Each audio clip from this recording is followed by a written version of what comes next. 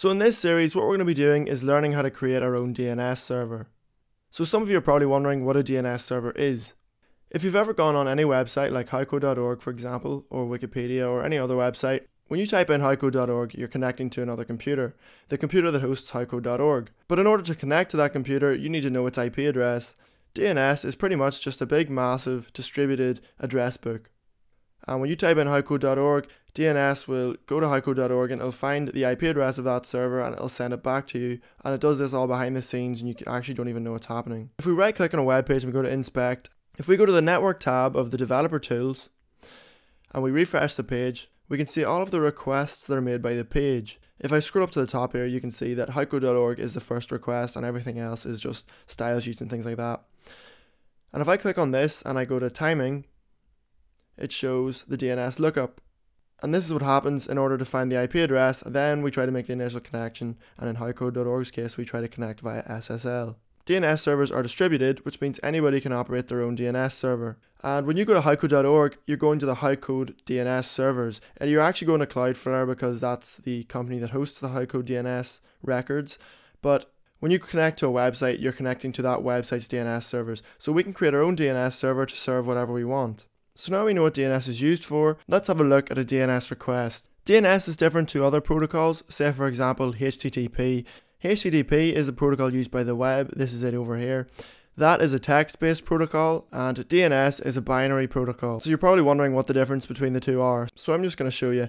So if we go to howCode.org and we go to the network tab again, we click on the request that was made to actually get the web page, which is the first one. We can see these headers and we can see actual text. This is what an actual HTTP request would look like. This is what an actual HTTP request looks like. It's not some decoded version. But to send a DNS request, you have to actually send the raw binary, the ones and zeros. And to get any sort of output like this with a DNS request, you have to decode it. So we can use a program called a packet sniffer to see what a DNS request looks like. Because what it does is it records every packet that's moving about on our network. So in order to get a packet sniffer, we're going to go to wireshark.org and we're going to download Wireshark. It's really easy to install, so I'm not going to show you, it's just a simple installer. Once you have Wireshark installed, you can open it up. And this is what it looks like. If we want to monitor the traffic that's leaving this computer that I'm using now and is actually going onto the internet, we want to use the Wi-Fi tab. But since we're building the DNS server on our local computer, we want to use what's called the loopback, and this is just essentially the traffic moving from one part of my computer to the other. If you've ever used XAMPP or a local web server, you'll be familiar with the loopback, which is just your local computer. If you've ever used XAMPP and you've heard of 127.0.0.1, that's your loopback address. So if I just double click on this, so what Wireshark's doing now is it's capturing any packets that my computer sends to itself, so they never actually leave my computer. And the way I'm going to show this is if I go to terminal. I have two terminal windows. The first one here is where I'm going to open up the DNS server that I created, the prototype version before the series, and I'm going to show you how it works. And this second terminal is going to be used to actually send the DNS request.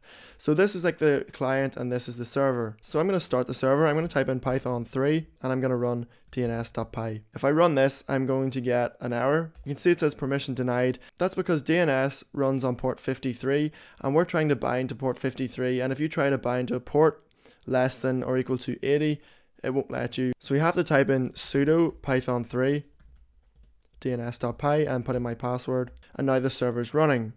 So now what we need to do is send the DNS request from the client. So we do that using a program called dig. So we're going to say dig and we're going to type in howcode.org, and normally if I just hit enter, what this will do is send a request off to the actual howcode.org DNS servers, and these are the actual live DNS servers. This is their IP address that they've returned for howcode.org. But what we want to do is we want to send this request to a specific DNS server, namely the DNS server I'm running in this window, which is running on my local computer.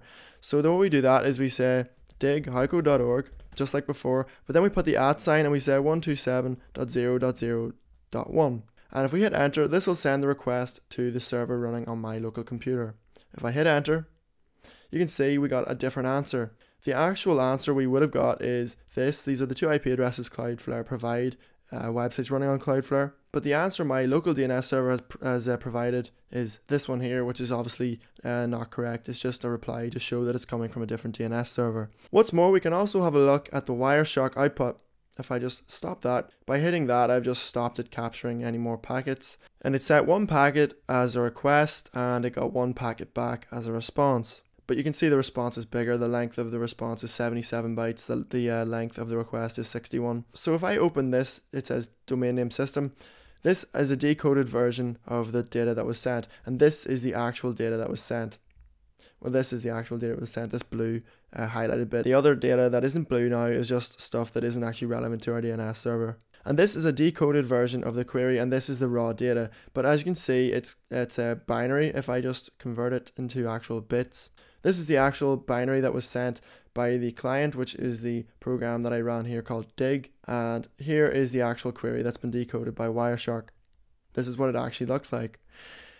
And now if I go up to the top here and click on the other packet, this is the response we got back, which is the response that our DNS server, the DNS server I'm running here that was written in Python, actually sent back. And this is the raw binary that it sent back. So you can see here, this is the question it sent, but here's the answer. This is what we got displayed in dig. You can see the IP address 255.255.255.255.